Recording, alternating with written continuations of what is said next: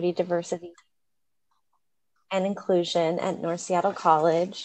And on behalf of President Dr. Shameen Crawford and our Associate Vice President of Equity, Diversity, and Inclusion, DeAndre Fisher, I'm excited to welcome you all this morning and to read our land acknowledgement.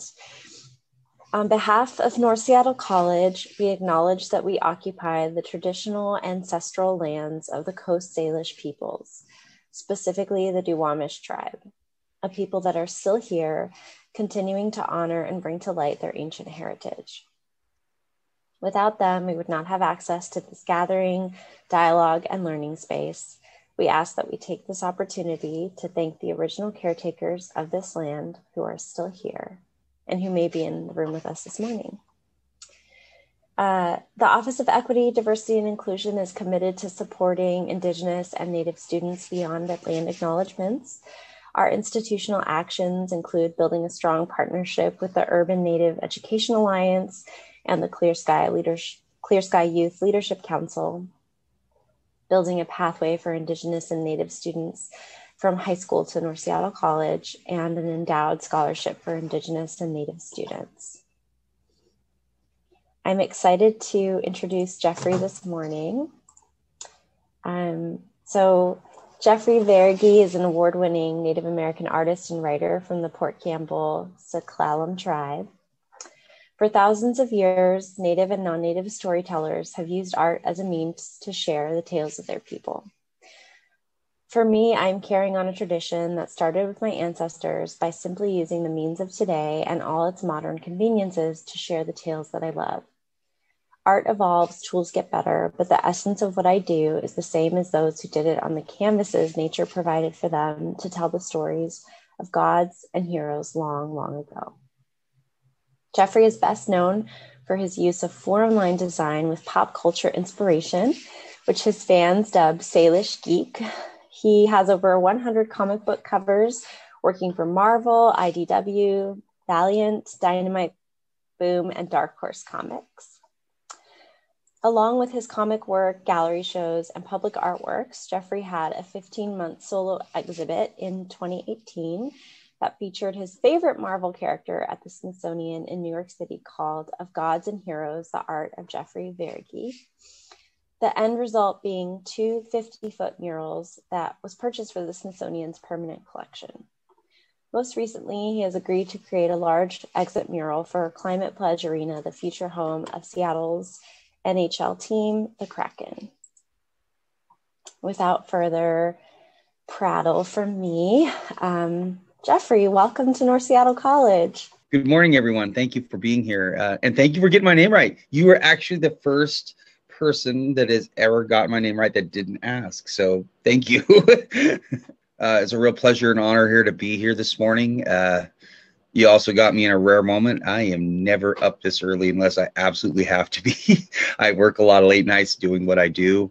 I prefer to work at night, just a lot more peaceful.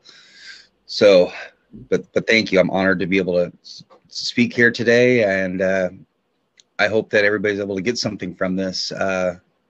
Like I said, for somebody who draws comic book superheroes, being able to talk to all of you, it's a real honor. So thank you. I guess we'll start a little bit about my name. My name is Jeffrey Veregge. I grew up on the Little Boston. It's our reservation for the Port Campbell-S'Klallam tribe. My whole life, I've been a nerd and a geek. Since I can't remember, my baby book, my mom has written down that at 3 I was drawing robots and spacemen, and I can't remember a time when I wasn't drawing or buying toys or reading comics. I was just talking to my daughter last night about growing up as we speak, and I've gotten older, but everything that's in my life as far as passions go has been the same for 47 years. So I've gotten older, but I haven't grown up. The work that I do is called Salish Geek. It's a blending of form line design. I originally studied with Simshan master David Boxley after I graduated from the Art Institute of Seattle in 2000. It was how I started with him. My tribe hired me to do a logo for them. and they wanted a form line design logo. Now, most of the form line you see regionally here is borrowed from. It's never quite Coast Salish. We have our own style. There are artists that do traditional Northwest style. People like Sean Peterson from Puyallup Tribe is very well known for that. What I do is more of a hybrid, and it's anchored in the Simshan style, which is an Alaskan based. So the shapes are a little different than others. They're a little wider, a little fatter as they get, and each tribe, the form line principles are the same, but everybody puts their own fingerprints on them. Same thing with color palettes.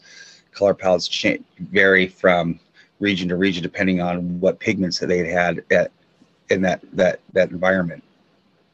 Studied with David as an apprentice. It was a great opportunity.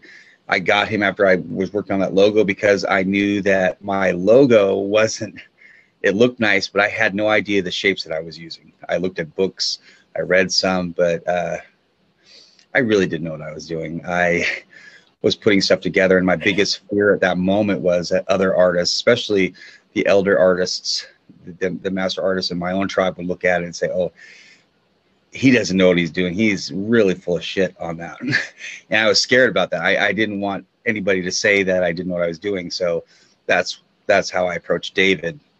And I was very lucky to work with him. While I worked with him in the mornings, I would go and I would draw all morning long. And then the afternoons, I would do finish work as part of my payment for his apprenticeship. I would help him work on his projects he was working on, help him sand his masks, help him de-strip trees for totem poles, things like that. After I did that, I worked at a marketing agency for 11 years. And I started out as a production artist and an intern and worked my way up to studio manager and lead designer. I'll start my presentation here and show you some of the work that I do. Awesome. Okay, so we can go to the next slide. Yeah, so and we could even go to the next one too. That's good.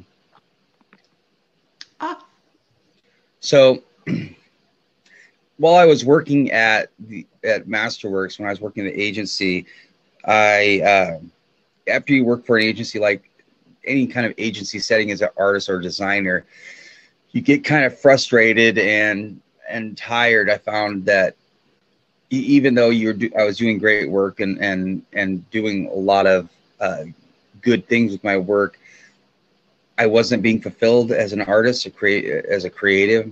I was not making work just for myself. And that's why I went to art school to begin with, was to create works that I wanted to make and I wanted to create. So I started experimenting, went back and started just pouring through books and going to galleries and museums and looking at various styles of art and mediums that I really liked. At first, I'm a big expressionist fan. I love expressionism. I love the color. I love the movement. I love the feelings that it evokes that the masters were able to do. And so a lot of my first works that I was creating out of that were very expressionistic pieces. You could see a little bit of Chagall in there, a lot of my work, and put a little bit of Picasso, Matisse, and you can still see some of those influences today in my work. But when I was doing that work, I was getting commissions. I was getting in galleries. I was getting in museums with it, but I really wasn't being fulfilled. A lot of the times when I was creating the works, I would ask myself if people were going to buy this, and I kept thinking about the consumer and not why I was making it, and it wasn't fulfilling me like I had hoped. It did for a little while, but it didn't. So I took a time off. I took about a year off from doing any kind of artwork at home, and really trying to self-examine who I was and what I was doing. Now, like I said, I've been a nerd my whole life. I hadn't accepted that for a long time. I knew who I was. I knew that I was the same kid that used to wear some Vulcan ears to middle school. But I didn't want to accept certain aspects of that. When you get bullied for things like that, it really makes you self-doubt. And part of it was, to be honest, I was really concerned my wife was going to wake up one day and say, "Oh my God, I'm married to a nerd. I'm sharing a bed with a nerd." And I thought she was going to leave me. And it wasn't until I started accepting who I was and loving who I was that I was able to really have a breakthrough with my art. And it was from there that I told her, I haven't made any work that I loved. I said, when I was in art school, my portfolio was all comic books. It was Star Wars. It was Star Trek. It was everything that I'm doing today, but in the more traditional style that they're known for. And so I thought, I had some ideas with Formline, and I thought, well, maybe I can try something. And so I thought I wanted to start making work that I loved with the things that I love, but in my voice. And what was that voice? Well, I'm Native American. I know who I am and where I'm from. And it was important to me that when I did that, that people could see that they could see the Native influences on the work and see that it was where that work originated and came from. I answered an email from a gallery in Seattle that was doing a Star Wars show. That they used to do an annual Star Wars show. They used to work with Lucasfilm. And I told them my idea, and they said that they would share it with Lucasfilm. And that's all I needed. And I started working on stuff right away. Now, the first piece that I did, Lucasfilm passed on it. However, they gave me some really good feedback. And from that feedback, I started doing the next pieces. The piece that everybody knows that really put me on the map was the Batman. And that was the next piece that I did. And to me, it was a chance to show what Formline could be in a modern era. It was a chance to show the spirit of what my ancestors were doing, sharing their stories of myths and heroes. Because most of the time, if you look at the stories that we share in Salish culture and in most cultures, we share the exploits of our heroes. We share the exploits of our gods. We share the hero's journey, wherever that is. Now, for most of us in this era, we know comic books. Look at the Marvel films, the cinematic Marvel universe, how much that's impacted so many lives. Look at the Warner Brothers with DC films. You can't go to Netflix without finding superhero movies on almost every category. They're everywhere. But that's what I know, and that's why I wanted to share. Those are the stories that we know and we understand. So when people see my work, that resonates with them, because it's not just Native stories that I'm sharing, it's their stories, it's our stories. And I'm just doing it in the voice that I was given. Now, some of the books that you're seeing right here are some of the covers that I've done. Some of them are prints. I've worked on everything from Black Panther, Captain America, to Transformers, G.I. Joe, Guardians of the Galaxy. I haven't worked with DC. They're pretty much the only company I haven't worked with at this point in my career. We can go to the next slide. Here we see the Batman, which I was best known for many years. It was my son, his favorite character was Batman. My youngest son's favorite character is Spider-Man. They're both favorites of mine, but I wanted to create something for them. So I figured, even if I don't sell any of these, even if they aren't successful, they'll have a piece of art in their rooms that they can keep forever from their dad. Batman, I wanted to be able to capture, when I created this, I wanted to create something that really encapsulated the hero. Batman leaping down from a rooftop, swinging in action. But I also wanted to make sure when I started doing this that I honored the spirit of the shapes. Now, Formline, there's some basic shapes and elements that are commonly used in the works. So we'll start with the Batman there. If you look in his shoulder there, up there by his head, you see that little brick that's called an ovoid. That's my style ovoid. Now there's different various variations of it. Mine's a stylized version, but that's an ovoid that's commonly used for eyes, shoulders, heads, etc. Here I use it in his shoulder. Then we also have salmon eyes, salmon trout eyes, which also is used as joints, and I use that there as his hip. Now the capes, I was trying to figure out, how do you want to do capes? Now, capes are flight. It's indication of flight, and the same thing with laser beams, things like that. So I looked at bird designs, and bird designs we use split use in them as feathers, and to me that was an extension of capes, was that they both signify the same thing, just different eras of where they're being used. The cover on the left is for Jessica Jones #1. It was for the Black Panther anniversary, and they wanted me to create a 90s version of that. I constantly explore textures. I constantly explore colors, color palettes, and play, stylize. I like to keep it fresh. I try to do something new every time I do something, because I myself don't have the attention span to keep doing the same thing over and over again. I get really bored, so I want to see how far I can take these shapes, how far I can push them. You can go to the next slide, please. Now these here might be familiar to some of you. This is more of traditional, this is about as traditional as I can get.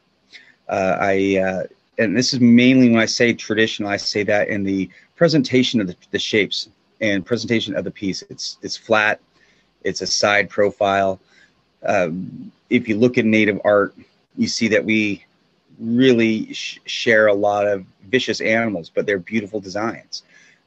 Bears, wolves, sharks, killer whales, all dangerous, and all could kill you standing where you stand. To me, I wanted to take the same thing with Geiger's xenomorph design. I think it's an elegant, beautiful design. It's scary as hell, but it is still also a beautiful, beautiful design. Here I wanted to create that sense of what a native version of that might look like. And on the opposite side, you have the face hugger, which is another form of that alien. I kept these palettes very minimal, so you can see each shape and see and appreciate each shape. I tend to break the rule. One of the ways I break the rules is I don't join all my shapes. Now, if you look at most native art, you see that their shapes are joined together. I like the idea of that your eye is allowed to appreciate what's going into each design, that there's certain elements that I want you to really look at and be able to appreciate. So I break them away from the main shape, but keep them close enough to know that you're seeing, your mind will be able to put together that this is still one creature and not many. Okay, you can go to the next. I also like to play with composition a lot. Composition is, and a favorite composition of mine is a rectangle. And some people, the psychology of it and the science of it is that our eyes are rectangular in where they're oriented and placed. So our eyes tend to like rectangles better. It's able to see them easier and able to take in and appreciate the shape. So I use a lot of those. This was one of my first ones that I did, and this was for a show. This was for my first big show that was at the Museum of Modern Museum Art in Tucson. And it was a cowboys and pop culture show. And I was really excited about this because they invited me to create some new pieces for it. And they were going to have some Andy Warhol's work in this show and Roy Lichtenstein, and be able to have my work alongside those guys was awesome. This piece here is Sergio, and I made it inspired by one of my favorite directors, Sergio Leone, who created The Good, the Bad, the Ugly movies, Once Upon a Time in the West. If you've ever watched his films, I love the way he exaggerated poses of his characters and the way he places them in the camera. It's all very strategic and very well thought, and it creates these juxtapositions that really create this create something interesting, and you don't want to avert your eyes. You really want to take it all in. And here I wanted to try to capture that mood, that feeling. I wanted to capture the desolate loneliness of the desert with but also make sure you have the warm hues, but also have, you can see villains are villains and heroes are heroes here. And here you can see that the form line designs that I was using in this, they were more ultra stylized. I had them in his poncho and some in their bodies, but it wasn't, again, far from traditional native art that you would see from this region. And please feel free, if you have any questions, please, any of the works, please ask. I'm here till 11, so you got me, and you can feel free to ask any questions. We can go to the next one. Now, as I started pushing it, I wanted to start playing with perspective. Now, you don't see traditional perspective as illustrators and artists know it in most Salish art design. Now you see the red piece over there, which I call David and Goliath, which is old Bob or Vincent and Maximilian from the Black Hole series. And that there is more of a composition that you would see if it was a straight on piece from most Salish artists. On the left, on the opposite side there, you have the Tron piece, and I wanted to play with perspective to show, can we have depth? Can we have foreshortening with form line and still be recognizable as that, be recognizable as a native art, or at least see the influence of it. This was also experiments with light and trying to see, playing with different shades and variations to see if you could give something almost an electric feeling, as I did with Tron and with the robot Maximilian in the background there. You know, the next piece. This here was the second cover that I did for Marvel, probably one of my more well-known ones up until most recent, and it was for Red Wolf #1. Marvel. My first thing with Marvel was right after I started working on G.I. Joe for IDW, which was my first comic book cover. Joe Quesada, the head of Marvel, messaged me on Facebook and told me to get in touch with their talent liaison and to let them know that he emailed me and wanted to get me in their pool. So I did it, and for about a year there, I had to send them covers that I was doing for other companies, art shows that I was participating in, any works that might show a new skill or a new style that I was playing with, so they can have a greater idea of what I was capable of. And the first gig that I got from them actually was for the Age of Ultron, and I did an art show for them. It was coinciding with the opening weekend of that film, and it was down in LA at a pop art gallery that they were working with. But this piece here was the second cover that I did for them, and they hired me not only as the main cover artist for this, but they also wanted me to be the consultant, because this was the first time they were bringing back giving a Native American character his own book again, and they wanted to make sure it was authentic. Now, I don't think that most of the writers, Stan Lee, Sal Buscema, all those guys that used to work on these comics in the old days, I don't think they purposely meant any harm or disrespect. They worked with what they had. So a lot of the stereotypes that they seen were based off of film and television and any other things that only did a surface look at our culture. That Marvel wanted to correct that and make sure that anything that they were starting to do with Native culture had had authenticity and was respectful, and that's why I was brought on. This cover here, I sent them 10 comps. Now, traditionally, I'll do three real rough pieces. They contacted me and said, okay, we really liked a lot of it, but we like this one, and we want these colors.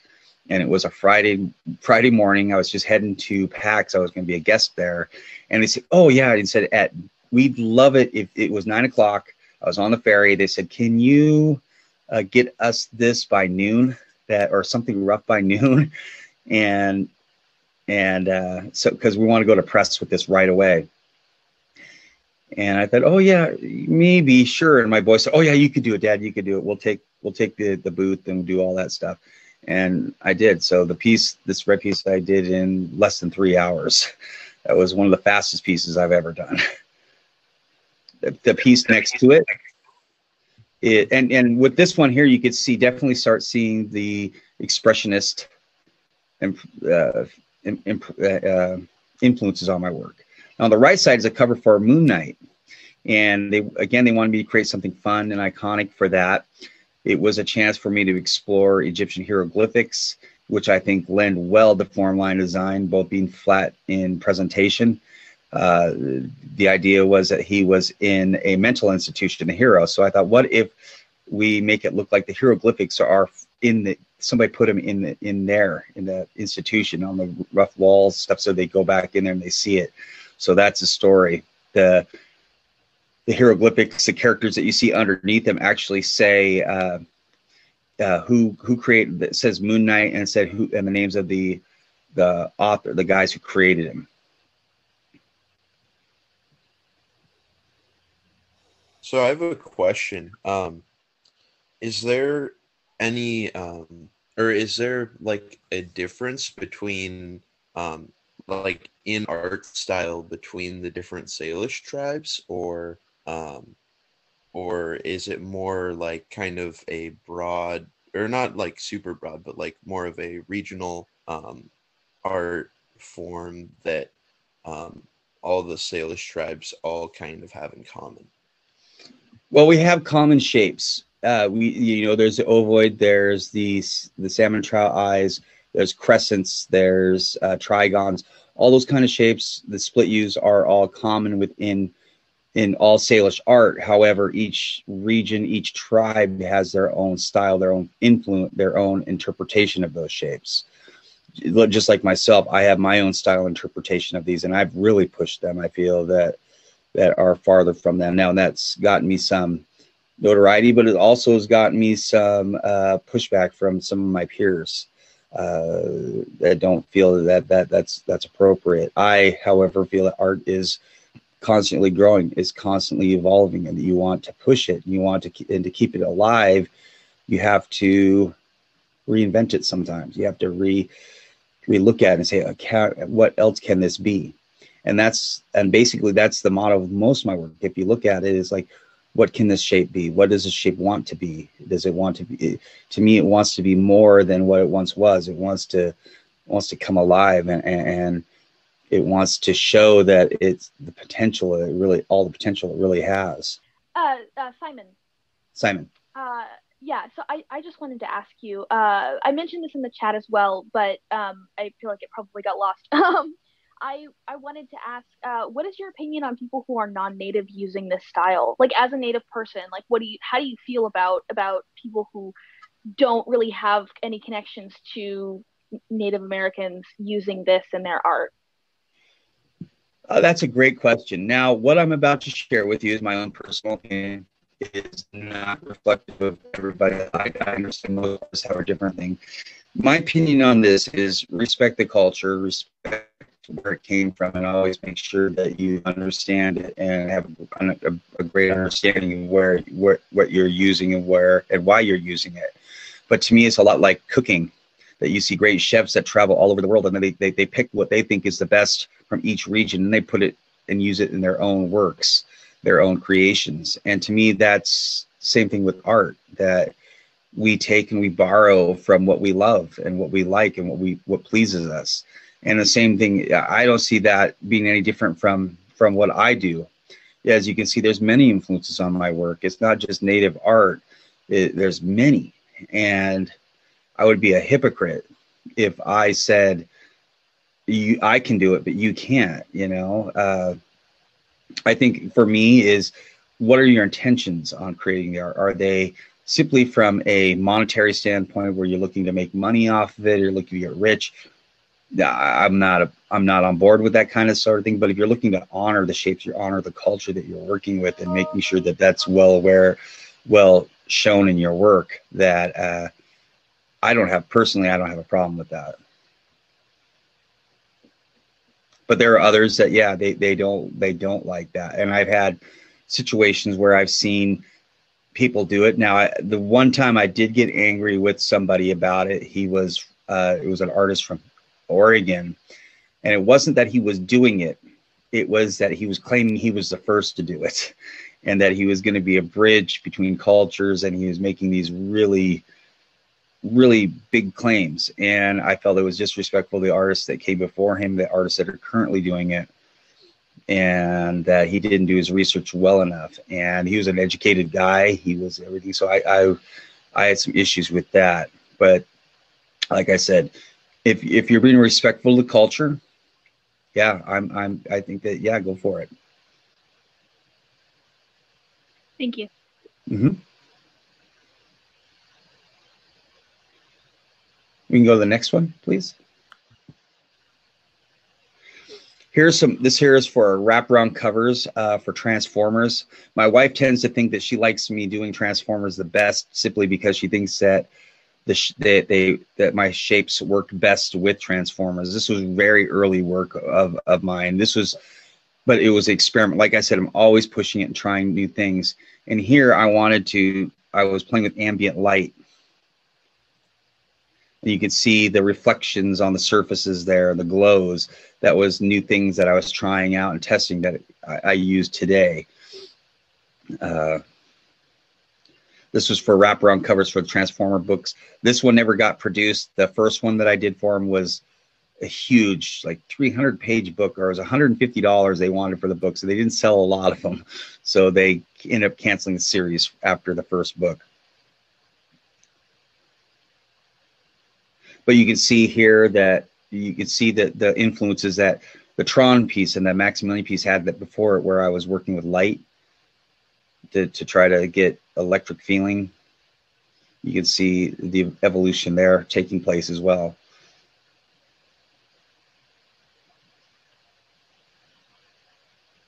Next one. These are two separate covers. One is the yellow one was for Marvel. It was for the New Avengers. It was a Death of series, and here they wanted me to come up with a death for Warpath. It was when they're mutants from the X-Force and X-Men. They wanted me to come up with some fun, creative way to kill the character, and I love the old Turok covers. For those of you who know comics, the old Turok covers were fun. They were exciting. They used bright, bold colors. They always had these fantastic creatures, dinosaurs that Turok was fighting. And I thought I really wanted to do something in that vein, that genre. I wanted to create a monster or a creature that was menacing yet had a familiar feeling. So what I took was two different creatures. I took the owl, which is harbinger of death for most native culture, and the how bird, which is the origin of mosquitoes, which has the long beak and the eyebrows and stuff like that. And so I created this amalgam of a creature that he's battling. And here you got some depth, you got motion, you got certain things, again, playing with different things, different elements, different textures. The right side was for a comic book called Divinity, which was one of my favorite comic series I got to work on, which was a lot of fun. They were cosmonauts who got sent into deep space after the U.S. landed on the moon. And when they came back, they encountered some kind of presence that gave them these superpowers, that godlike powers. And I wanted to create a piece that showed the female cosmonaut, make her feel omnipotent and all powerful. So I thought, what if I showed her in a star field that made that to show that she was made up of the stars and had kind of that godly like feeling and presence. You can see that I use a lot of reds. I tend to favor a lot of reds and oranges. The red, it's a color I think that draws everybody, but yellow and orange are two of my favorite colors to use with. I just like the warm feeling that those create. But I also go through, if you go through my work, you'll see that I go through periods where there's certain colors that I tend to favor more and do that. I'm always on the lookout for new influences and new ways to treat and share color. Color is a huge thing for me that I want to maximize that and give people something that's familiar yet brand new. And that's important to me as an artist, that those are explored to the fullest. Okay. These are some fun ones here, a little bit more play. One was for an Adventure Time comic book that I got to do, which I picked that I took that contract because my kids were huge Adventure Time fans. I've watched a couple episodes myself. I thought they were fun, but I wanted to do something for my kids. And here I thought it would be fun with Jake, the dog, and having Finn coming out off his tongue was a lot like most of the traditional native art that you would see in the old days, where you'd see some creature like a bear, a beaver, or something like that. And they'd always be like that. They'd have something in their mouth, another creature in their mouth. Here, I wanted to do the same thing and honor that spirit. The other one on the left-hand side is for a book called Angel Catbird, and it was for a splash page that they asked me to do for their graphic novel.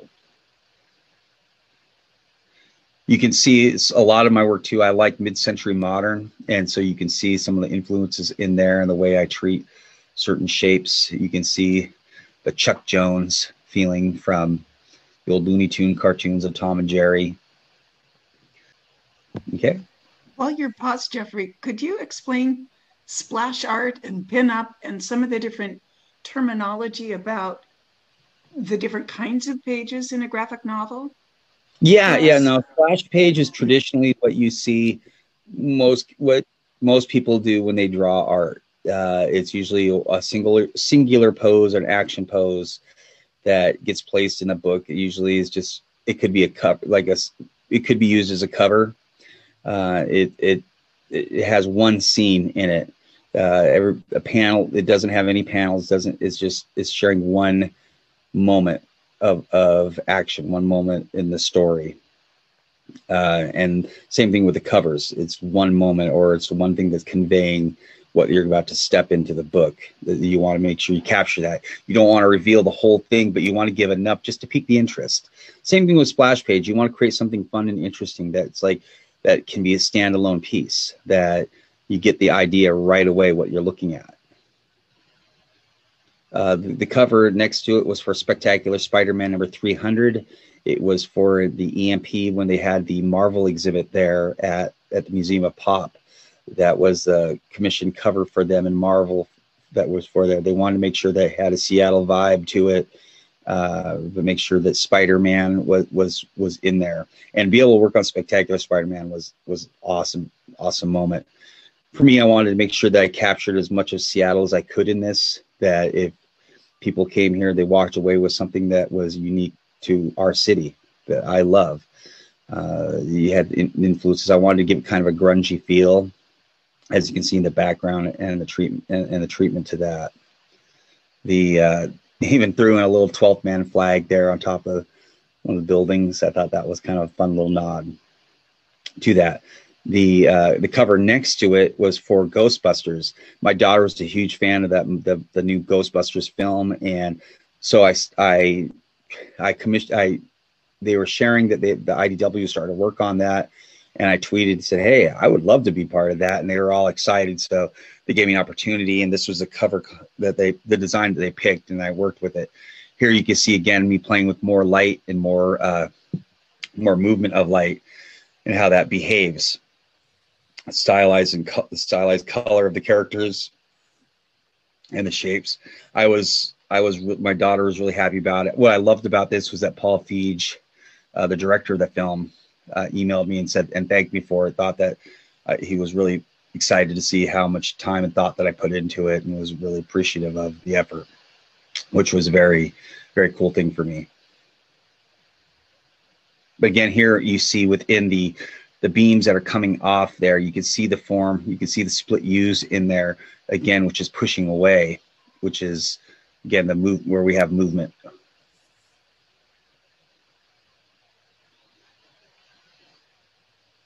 Next slide. More covers. The left hand is from Transformers versus Visionaries, and they wanted me to create the characters. These are characters from when I was growing up in the 80s. They use holograms and projectiles. They're kind of like witches, I guess. And they wanted me to create something that was fun with the Transformers. And I thought, what if we used sharks? Since sharks were her totem, I thought, what if it was like a feeding frenzy almost? So I designed that. I wanted to try to give a holographic look. It was pure energy, a lot of motion coming from her staff, as well as a transformer in the background there, which is Ironhide. And on the right side was for another 70s, 80s comic, the ROM and the Micronauts. And here that piece was kind of cool because that was one of the pieces that we used as a test for the exhibit that I had at the Smithsonian. They printed that huge 3 foot by 4 foot piece of canvas for me, one of the tests when I went back to New York to see how it treated color, because I really pushed some of the boundaries of the color gamuts on that cover there. You can see the designs. I started playing more with designs within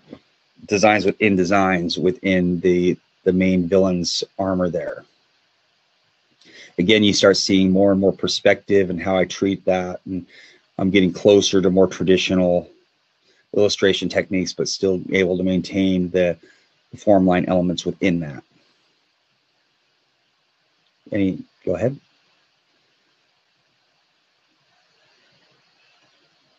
And here's some more examples of the ways I'm trying to push things. The cover there on the left, the Cybertron cover, was for a Transformers travel poster series that they were doing 2 years ago. They contacted me, and I've done a lot. I think Transformers is one of the ones I've done a lot of covers for. They wanted me to show Cybertron and visiting that. So I thought, oh, wow, this is fun. The cool thing about this was when I was in 7th grade, I don't know if they still do this anywhere else watching, but we had this project called 8th Continent. And we had to create a continent and name it. We had to populate it. We had to basically put everything into it. It was world building. My first experience with world building. I did mine in Transformers when I was a kid. And it was the only A+ I ever got, and I still have the paperwork from it. And that was really cool because I got to email my teacher after I started doing these and sent these covers and said, look, because I created travel brochures for that, which really pushed me over for that A+ that I got. And so to see that I was doing that as an adult and show how far it's come was it was a moment of pride for me. And I was really proud to show my teacher how much of an influence they had. A lot of the works that I do is nice because I think a lot of my teachers can see that they did impact my life, that they did have what they did and what they shared with me growing up is still evident today. This one here was, I wanted to create a 70s sci-fi feel that you would see from like John Berkey or Chris Foss that you typically see in the late 60s and 70s that was created, that had kind of that rugged, loose, expressionist feel, but it's still recognizable. My favorite part of this was the light trails created from the propulsion systems, how they move when they're moving towards the planet. If you look at Cybertron closely enough, you'll see that it's actually salmon trout eye in there, but it's layered within depth. So you have, because it's a mechanical planet, you can see the mechanisms that are going in there. The cover to the opposite side was my first official Star Trek cover, which I'm a huge Trekkie, been Trekkie for over 30 years. They gave me some concepts. They told me the bulk of the story, and it's about 7 of 9. And if anybody's familiar with the character 7 of 9 from Voyager, they know that a Raven plays within her story.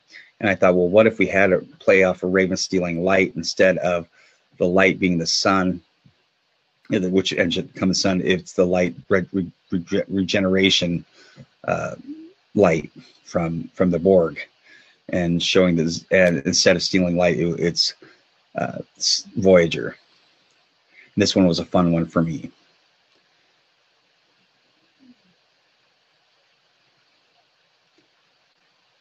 Go to the next. I had a quick question. I was wondering what your process is and like what software you use, or if you ever use Procreate. I use Illustrator and I use Photoshop, and be honest, I use a mouse. I've used a mouse this whole time. It's what I'm familiar with. My sons keep trying to get me to move over to pen because I draw traditional still. I do a lot of my thumbnails and sketches in sketchbooks, and then because that does still save time. Thumbnailing is a huge thing. You never really want to jump in without warming up, and to me, that's before you do any kind of exercises. That any kind of work, you want to be warmed up, and thumbnailing is one of those fun things that I do. And that's just mainly composition. They're real rough, they're real loose, and you only put a few seconds of thought into each one, but you want to try to exhaust the options. So when you get to the computer, when you get to whatever medium you're that you're going to be working in, that you only have to worry about execution and not the idea itself.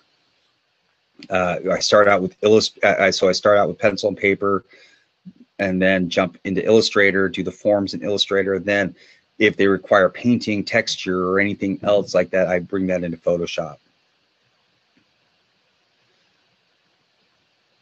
My sons, however, they use different programs. I know they use a lot of the newer drawing programs. I have not yet used those. Do any of your kids use Autodesk? I don't think so. I'd have to talk to my oldest. And my oldest son, he just graduated Northwest College of Art not too long ago, and he uses programs that I have no idea. He actually does a lot of the animation for me. The projects that we've worked on together, he's the animator for it. I'll do the illustrative work, and he does that. Do you ever make your thumbnails available? Seeing that process of moving from thumbnail through all those stages would be a lovely experience if you ever did that. I haven't, but I can say that as long as we're keeping this a secret amongst everybody here, that I'm doing another show with the Smithsonian, and part of that will be that they'll be featuring and sharing are my sketchbooks for a new project that I'm working on, so people can see my thought process. So that will be in Washington, D.C., I believe next year. And that's actually going to be the first time. My sketches are really loose. I understand them. The notes, I understand them. My artwork is the cleanest thing about me. I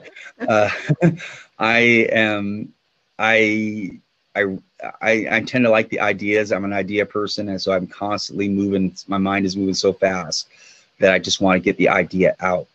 And it is so the drawing's reflective of that, as well as my notes. I understand them when I go back to them, but somebody who isn't familiar with my work, or they might not see what I see. But I'm looking forward to being able to share some of that process with people. Thank you. What we're seeing here is typically I do new Seahawks design every year, something that's influenced by the Seahawks. My family, my cousins growing up on the reservation, everybody loves the Seahawks. So I try to create something new for my friends and family. This here was a fun take. It got very much of an Art Deco feel to it. The movement, the shapes moving into it. I create kind of I really start playing with, not with tricks, but visual. What I'm trying to create here is tricks, visual tricks, optical illusions with stuff. So your eyes see certain things, but then you pull back and you see more from it that you hadn't seen previously. That you realize certain shapes are connected, and they pull together, but it doesn't lend to that.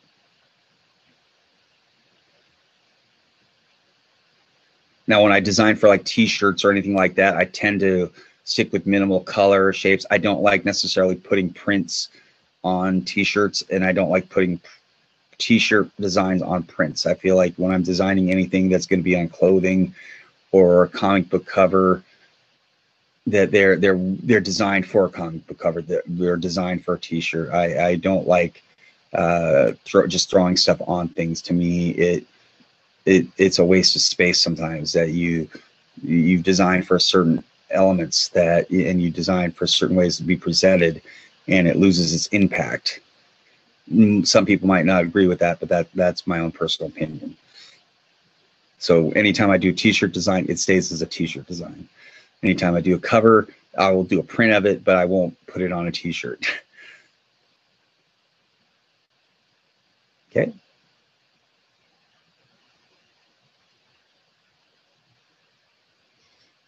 This here is for my show, Bold Americans.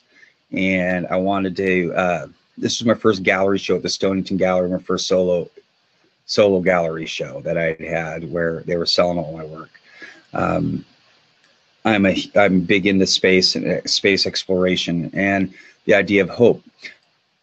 We've been living in such hard times the last 5 years. It's just crazy. And I mean, if we go back, it's even harder. But the last 5 years, things have really come to a boiling point. And it's a lot of this versus us versus them, right versus left, red versus blue, Republican, Democrat. I wanted to create a show that reminded everybody that we're all Americans, give people a sense of patriotism and a sense of that wasn't red or blue, that was red, white, and blue, that it wasn't hate filled or just the reminder that, you know, when we work together, we can do great things, and we have accomplished great things. The Apollo space program was one of them, and going to the moon. And here I wanted to capture that. Here we use some of my favorite color palettes, again, the oranges and the blues together, complementary colors. They pop, showing the Saturn rocket breaking away from the Earth's gravity. There you can start seeing that there's a little bit of a dip in it, so you can see that it's hitting zero gravity, so it's going to start losing a little bit. So it plays with your eye. The movement, the dots, the dot fields that you see going underneath or going from the ship. That's something that I started playing with and adding here recently, because as a kid, I don't know about any of you or any of the guys, anytime I draw an airplane or anything like that, you'd always have those little dots, dot, dot, dot, dot, dot, dot, dot, flying across, show the movement. And I've always liked that. I thought visually, I thought I'd give it a shot. So a lot of my airplane and the flight things that I created for this Bold Americans included that element, which is also a play off of some of the patterns that you see in traditional Native art, using the same thing. Most of the art that I create for my gallery shows is hope inspired, because I want people to think and remind them of who we are and what we're capable of. I work in the business of heroes, but we're all heroes if we want to be. We're all heroes of our own story, and I want to remind people of that we can have a positive impact in our own sphere of life. And if we each do that, think about that we each take that little step, how much bigger of an impact that will be. When you look back at things, you take a step back. If everybody's doing it, then we're all doing it, and it's a much bigger movement.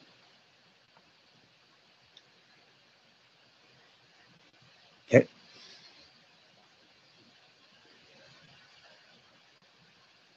Some more pieces from that show. Tuskegee Airmen there, the Red Tails. I was fortunate enough when I was working at the agency that I had a client that worked with the military, and we did a special interview, and I got to do an interview with some of the original Tuskegee Airmen, and I've never forgot the words that they were sharing when they were coming home, and how they had to go on different ships, and they had to, when they were coming back from overseas, that their friends, their white friends would be, and everybody was not black, got to get off in New York, while they'd have to go down farther to like parts of New Jersey, because they weren't welcome for the parade and the welcome home. They didn't want them there, considering all that they'd done, officers and everything. Tuskegee Airmen never lost a plane, never lost a bomber that when they escorted them, and they have the distinction of saying that, and yet they were treated like second-class citizens as a result of it. When he was sharing his stories, I kept crying. And I remember thinking that all I kept wanting to do was say, "Oh, sorry, I wasn't there." But all I wanted to do was keep saying how sorry I was. Here I wanted to honor that with them. Then we have the Apollo 11 there, which was a lot more fun, and that was just a fun way. I brought that out for the anniversary of the lunar landing. I wanted to capture everybody. The Eagle has landed. I wanted to capture not just Neil and Buzz, but also Michael Collins as he orbited the moon while they were on the surface. Again, you can see this one. That one has more of a Picasso element in the way of the shapes, especially within the Eagle.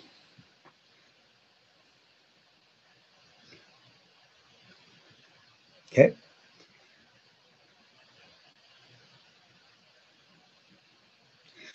Star Wars, fun. I love doing Star Wars here. You can see more of the mid-century modern elements within this piece here.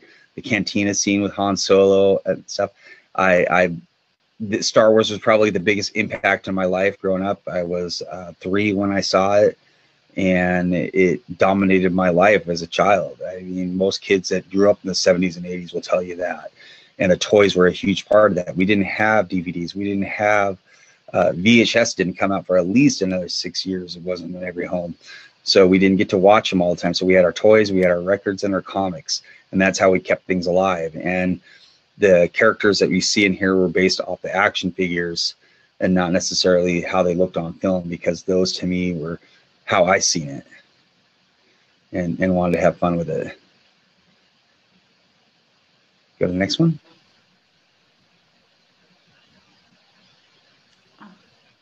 This here is Mothra, a Mothra design that I did. Again, we get closer to more traditional native, but again, playing with color and optical illusions. Wanted to create something visually fun. I love kaijus and big monsters, and just wanted to create something fun and elegant with this. And this is actually one of my favorite designs I've done. It might not be my best, but it's definitely one of my favorites. Why is it one of your favorites, Jeffrey? Maybe it's the colors. Like I said, it's a color palette that I touch. One of my instructors once told me later on, about a couple of years ago, he said that he noticed that I use a lot of these colors in my designs, that I tend to favor the oranges and the yellows and the brown, the mustards. And he says it's because I grew up in the 70s. And he said that the color palette was probably a part of my life that I really loved. And he thought that that's why I resonate with those colors. And he's probably right when he said that. But what I like about this is the movement of this piece. It is a stagnant piece, but there's movement in it with your eyes and with the shapes that they pull your eyes around, and it's circular, and it's brings you to the point of Mothra's head there, and you still see a moth, a butterfly. You know, I didn't pull. Let me see. Let me see if there's any questions here. Man, I gotta tell you, these are some incredible comments that you guys have given me. I'm honored.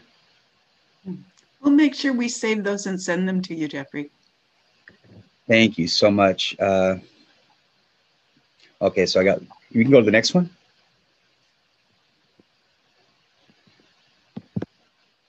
This was from my last show that I had back in May. And this was, again, keeping up with the theme of hope. Like I said, the galleries. This is for Better Tomorrow, and these are works inspired by the 1962 World's Fair. Now, we all know the Space Needle, but I don't know how many knows the story behind it and how it wasn't going to be a space show originally. It was going to be a Western show, but then Sputnik launched. And America was scrambling to get to space. We didn't want to lose the space race and the arms race. And so they changed the theme of that. And by doing so, really altered the skyline of Seattle forever, transformed the city with the Sputnik transformed us. And I wanted to honor that. I wanted to honor the hope that show had, and as well as the style of that era, trying to keep within the modified color palette of that era, and have fun, but still have fun with it, and have that cheeky 60s feel vibe to it that you would see back in that era, that mid-century modern feel. The moon on the side there where he's smiling down, watching the progress of the future city of Seattle.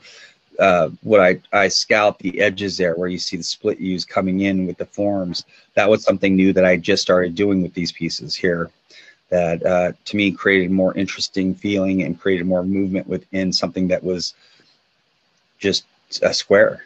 You break it up, and I'm always trying to see if there's ways to do that. I like to pooch out of the break out of the boxes on these things and give your eyes something to pull you towards.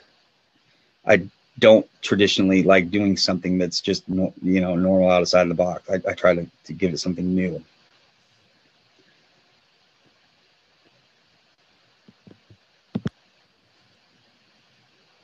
Yep, that is kind of a Jetson style world. My the cars, all that. So cool. Thanks.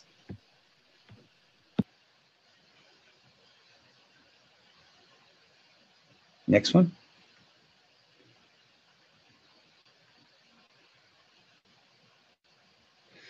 So this here is to show some other stuff that I do. Besides the comic book art, the gallery art that I do, as well as the public art installation. I can't share any of those yet because there's still multiple development. In Seattle, I'm designing right now for a new apartment complex, these screens that are going to be going up 7 stories that will be metal, and there's 17 of them. And I can't wait for people to see that, especially the colors that were in. That's one of my first metal works, as well as a large 24-foot sculptural piece that I designed for the city of Ballard that will be downtown on the waterfront. Things like that I do, and along with the murals. The other work I do is traditional graphic design and branding. Here was a chance to really have an impact in Indian country on the census this year, as well as the vote and how important that was.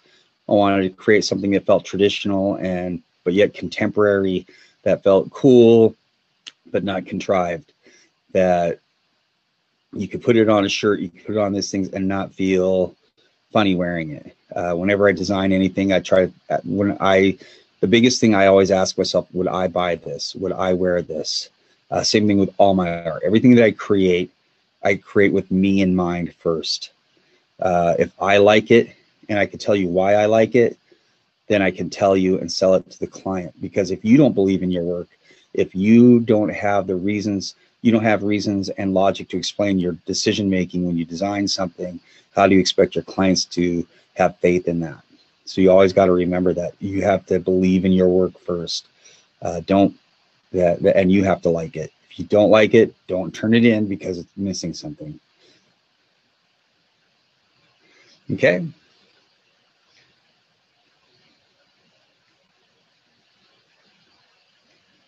And these here are some of my latest works from Marvel for the Native American Heritage Month, which was a huge thing. It was 2 years in the making. I started talking to Marvel during my exhibit at the Smithsonian, and I'd worked with them on that, and they were very helpful. But then I kept saying, what can we do more? Can, take advantage of this and see, we should honor the Native American Heritage Month and do that. And originally only started out with me doing a single cover. And I did a test for them and showed them what I would do. And it was the Spider-Man there in the top right-hand corner from the poster. It ended up becoming, as a result of those conversations over the last 2 years, ended up becoming 9 covers that I did for them, and a poster, and the book, The Marvel Visions, which is Indigenous Voices, which was the first in comic book history. And to be able to represent not just my own region, but all of Native America, being chosen to do that and to share my work is one of the greatest honors I've ever had. I still can't believe that Marvel did that and had that much faith in my ability. As an artist, it's humbling and at the same time scary that especially as you're creating these, it's a lot of fun making art. I mean, that's why I do it. But at the same time, people are investing money in this, and it is a business, and that they have that kind of faith in you, and faith is a scary thing, is daunting. But also, when you're having doubt, that's also a good thing to remind yourself that that is a business, that it is, they do have responsibilities. And if they're putting their faith in you, there's a reason they're putting their faith in you. And so it's kind of a double-edged sword that way. I'm going to interrupt just for a moment, putting my teacher hat on to say, if you need to leave, by all means, go on to the next thing you have to do in your life. And Jeffrey will be with us for at least for another 8 minutes. So stay. Yeah, and if you want to stay for a few more minutes longer, that's okay. We got started late, so I don't mind doing that. And we're almost done with the show. I think we only got maybe 1 or 2 slides, or maybe none. I'm not sure of. Let's see. So the covers, how I picked these was I gave them a list of my favorite characters, and they came back and said, okay, we'll do this one and this one. And then they come back and they said, okay, let's do these two too. Okay, let's add these. Can you do this one also? And it's like, yeah, I can. And as it is right now, I've never been busier. Marvel's kept me super busy. I've been working on some new projects for them that are equally as big as this here in the months ahead, that I'm pretty excited to talk about, that people will be seeing.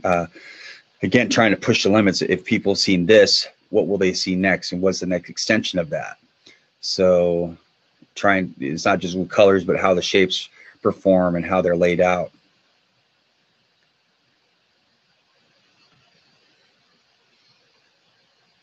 Okay. And be continued. Like I said, I have multiple projects currently right now with the city of Seattle. The Climate Pledge Arena, I'm designing a mural for them, a large-scale mural. I have murals and artworks all over. If you go to Snoqualmie Casino, their VIP entrance, I designed the entrance. I created wallpapers that totally wraps the room, so it's an immersion experience when you walk in. There's the moon on the ceiling and waterfalls, stylized waterfalls and prayer walls on the other side. If you go to the Muckleshoot tribe, they have a Veterans Memorial Park, which I designed all the graphics, and the waterfall, the water fountain that they have there with for their veterans. If Citizen M Hotel in downtown Seattle, they're next to Amazon, that I designed the Eye of Prime, which was a 124-foot mural that completely wraps around their main entrance on the inside there. Their concierge goes all the way around. And that's an ode, that is my ode to positive representations of artificial intelligence in media. Like I said, talk about the project of 12th and Yesler and other projects that I can't discuss yet, but I'm a pretty busy guy. And I don't see that slowing down. Actually, it feels like it every day. I'm getting new opportunities that I never dreamed of, working with people that I had never dreamed of, and being able to work with as being a fan and being able to work with some of my heroes has been one of the things that unexpected pleasures of what I do. As being a Star Trek fan, not just working on the Star Trek, but being able to work with some of the cast and some of the crew of that show. I just worked with Leonard Nimoy's family. I did a pro bono piece for them for his LLAP shop, which all the proceeds will be going towards COPT research at UCLA. And because Leonard Nimoy was one of my heroes, and he's, believe it or not, he saved my life more times than once, I believe. At least my sanity, especially as a teenager.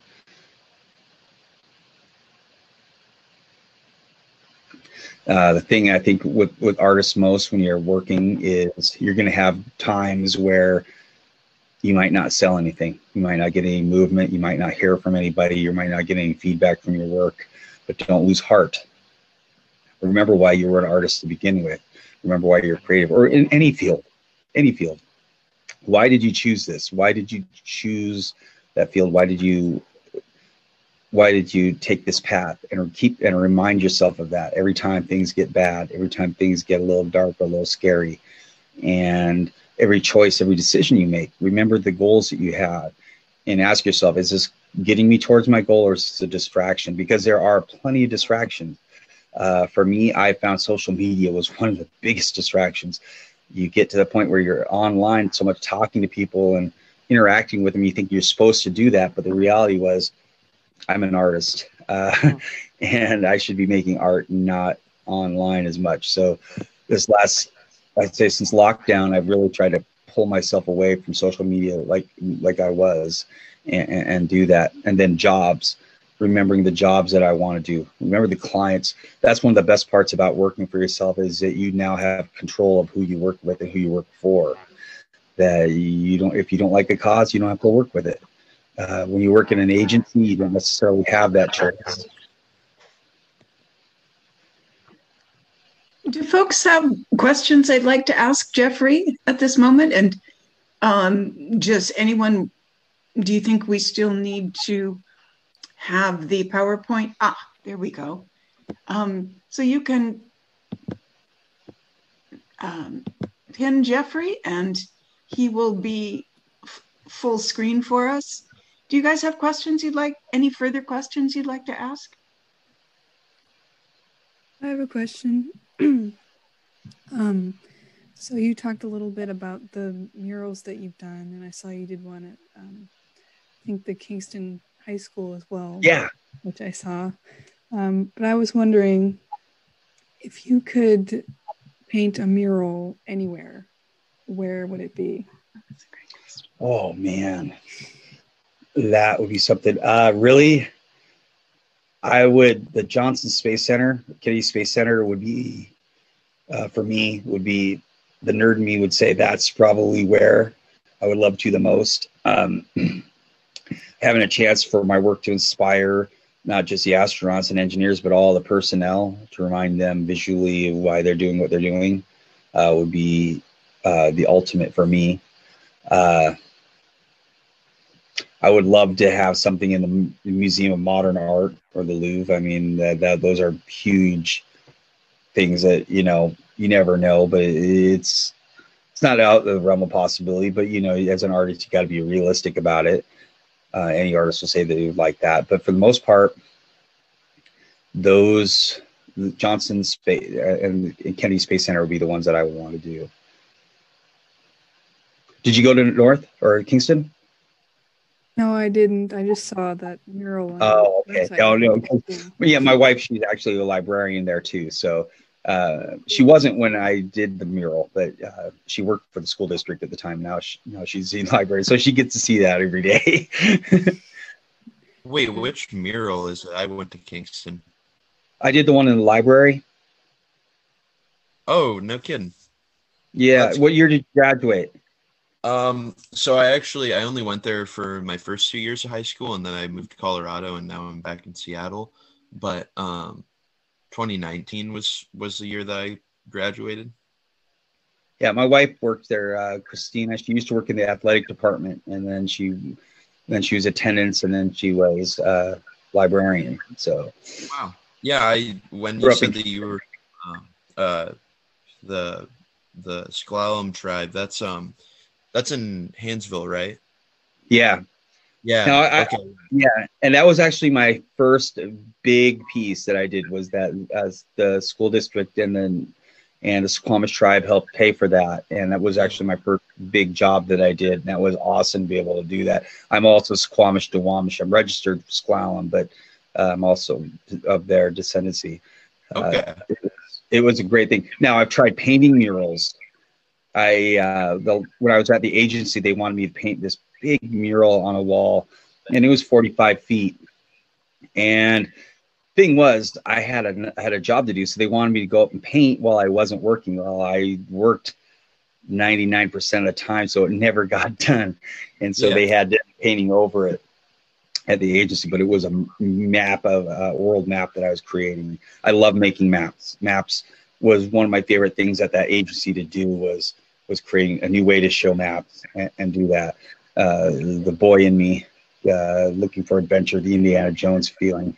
Did you have you ever gone on like the canoe journey or anything like that? I have not. I've done canoes when we were building them, and gone out in our own bay in them, but I've never done the journey itself. I just with the family and with my work, it's just never been something that I could do. Yeah. I have, I do things with my tribe. I was actually, when I went to art school, I was on tribal council. I was the youngest official ever elected to the council at 24.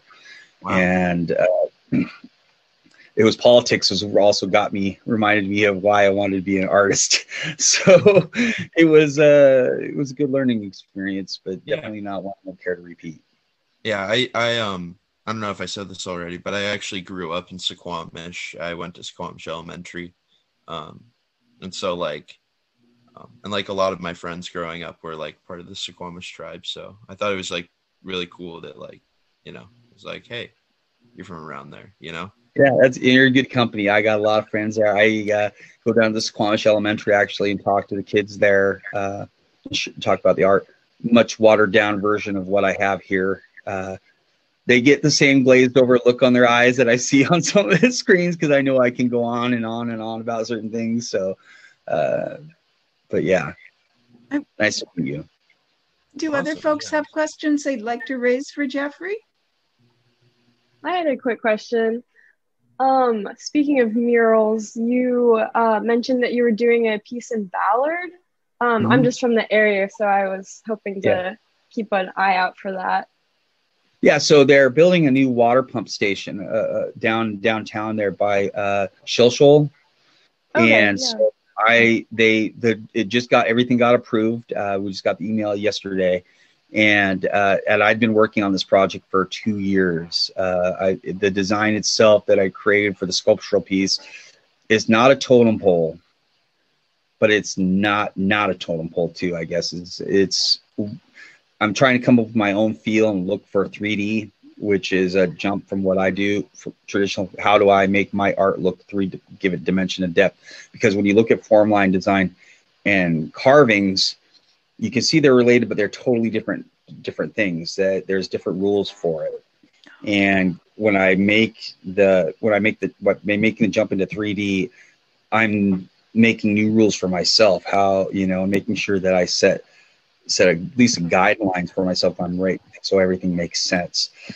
And this here is the first large scale dimensional piece that I'm really excited about. I can't wait for people to see what it is. Gone through 3 different designs, and this final one I'm really proud of. I'm really excited for people to see what it is and the story that I wrote for it. There's a story that goes along with it, and the architect firm and stuff is taking that story and they're expanding on it as far as part of the project itself, where it will be incorporating it in the building structure that they're creating, as well as that kind of went beyond what the original scope of the work was, but they loved what I did.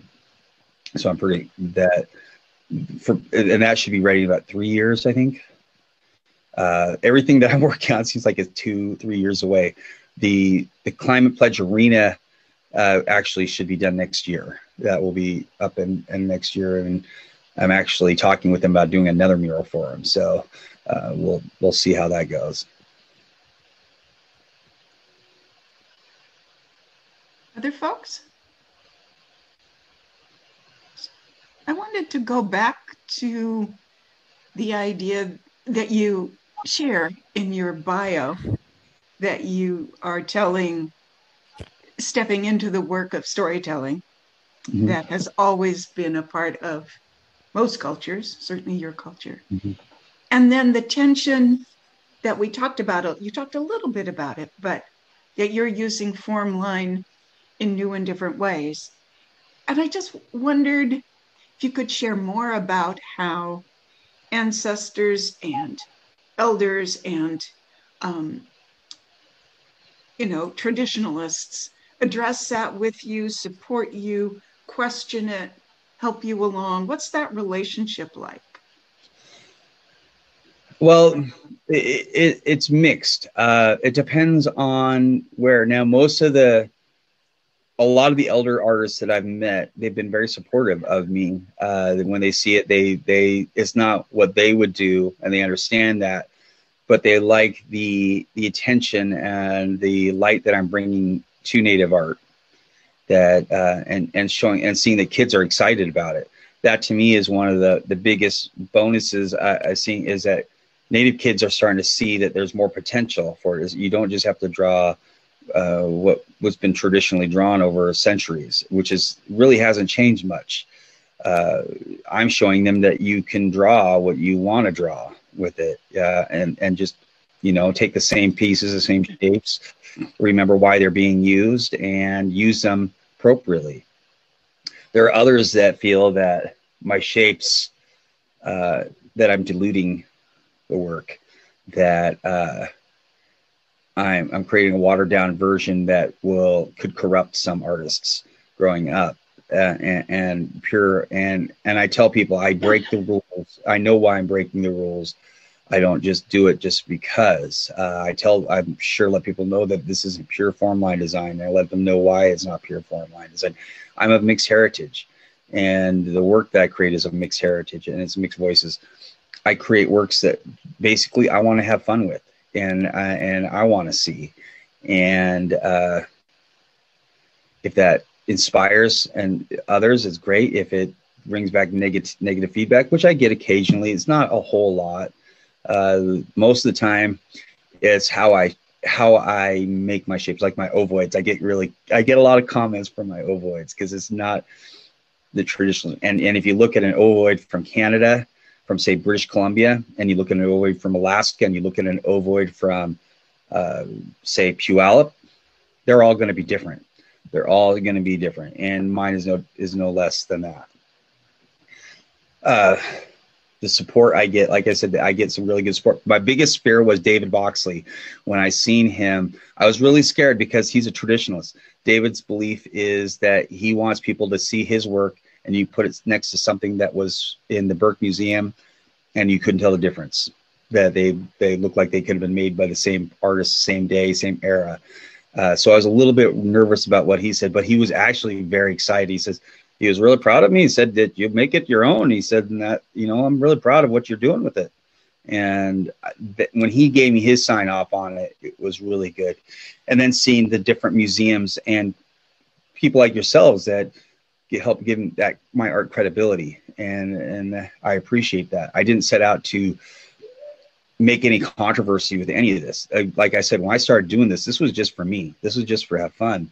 Never did I expect that it would lead to any of the opportunities that I have, any of the places that I've gone. It was just a chance for me to express myself. And that's still what I do today, and try not to lose sight of that. That if I start losing sight of that and then I'm creating work for the art for the wrong reason, and it loses its purity to me and taints it. And I've been really good about that, because for me, I never want to see a blank piece of paper and see nothing. I want to see all the possibilities. And I hadn't done that in a long time. When you go to art school, it kind of ruins you a little bit. It's good for you and kind of bad for you at the same time. Before I went to art school, I was always drawing whatever, whenever I wanted. After I graduated, I thought I had to have clients to draw. I had to draw specific things and for specific reasons, and just didn't do it for the fun of it. And I really missed that. And now the work that I do, for the most part, I'd say is 90% fun and 10% work.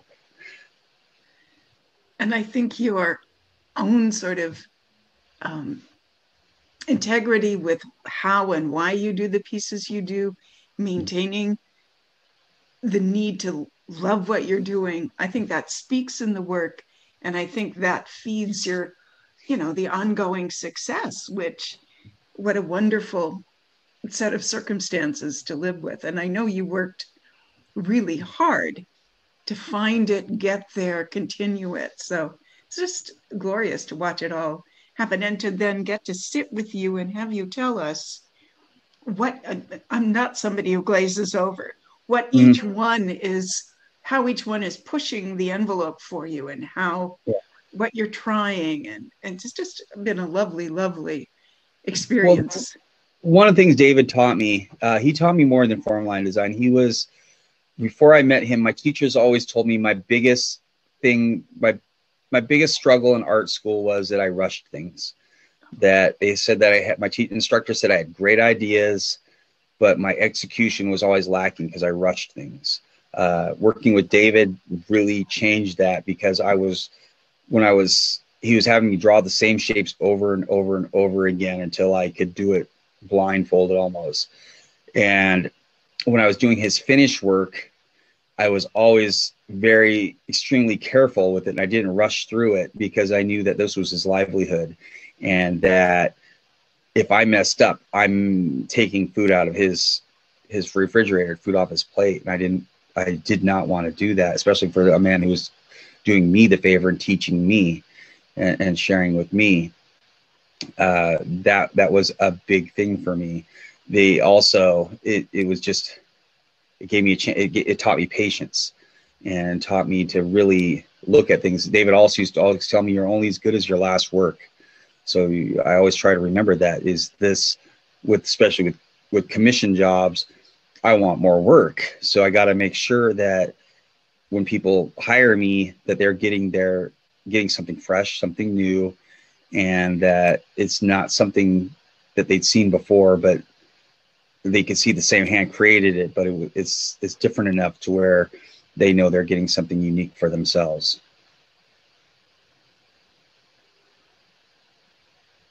I want to make sure anyone else with a question has a chance to ask, and then perhaps it's time to let you go. Yeah. Hi. I have just personal questions, and I'm just really recently started to painting, and I found out I really love art. Do you have any suggestions for the really, really beginners? And I'm pretty old, right? Start pretty late. Yeah. I recently have 2 boys, and I'm 34, and I couldn't sleep at nighttime because then I started to, my friends gave me a lot of paint, and I started to play with it and just play with it. And one day my husband said, maybe you can take some classes. And this is my first classes. So I'm still not confident enough because I start very late. I say, and I'm from a different country, and I really, really appreciate your very real and honest here. So I want to ask these questions. Yeah. First of all, I want to tell you, you're not old at all. 34 is not even, you're still very young, and I've been there. I was in my mid 30s when I started painting again, just like yourself, and it was just for myself. And if you keep to that, you remember why you're doing it, and keeping it for yourself, and not letting other influences come into that will taint that idea that the enjoyment of, you're doing it for pleasure, you're doing it for fun. And to remember that not to be hard on yourself, or look at I think a lot of people have a hard time, artists in particular, we have a tendency to look at the person next to us, and especially in art school, saying, oh, wow, I can't draw that, or I can't paint that, I can't sculpt that. But the reality is, you don't have to. You create we're each unique, we each have our own voices, and it's your style, to me, is more important than your technique. Technique is good, and you should learn it as much as possible, because the more techniques you understand, the more skills that you pick up will help you be better at expressing yourself. But your style and your own voice is your own, and you should never compare that to anybody else's. That each thing that's ever impacted your life is influenced and shows through your art. The choices of color, the choices of shape, the choices of composition, everything is the subject material is all based on what you have uniquely experienced. And don't let anything else taint that for you.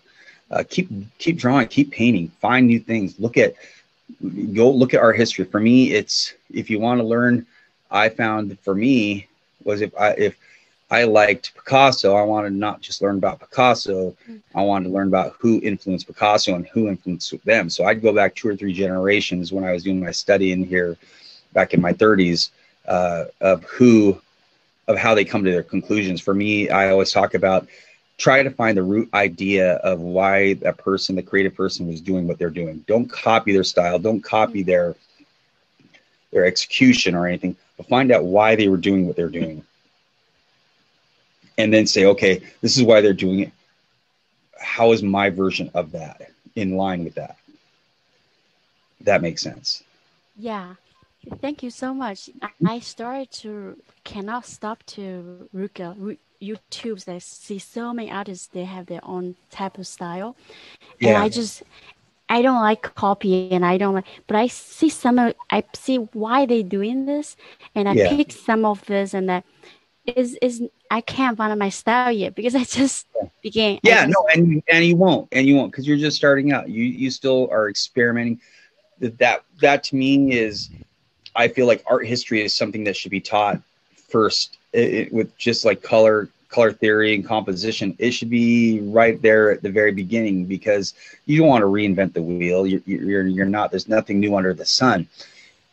For me, when I was in art school, I took it towards my later half of my program, and I'd wished that I would took it earlier, because I grew as an artist once I took history of design and art history. Art history wasn't a requirement at the Art Institute. I took it because I'm a history buff, but also I figured I wanted to learn and see what everybody else is doing, and know that, expose myself to art that I might not be exposed to. Because before I went to art school, I was strictly comic book guy. I drew traditional comic book style stuff, and although my work was good, it would never have been good enough to be in the comic books. I'm not ashamed to admit that. What got me to comic books is finding my own voice and finding a unique way of sharing that in a way that appeals to a broader audience. And lucky for me, that's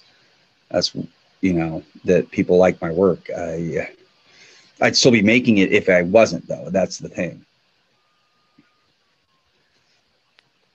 Thank you so much. Thank you, and good luck with your work. Thank you very much. Yeah.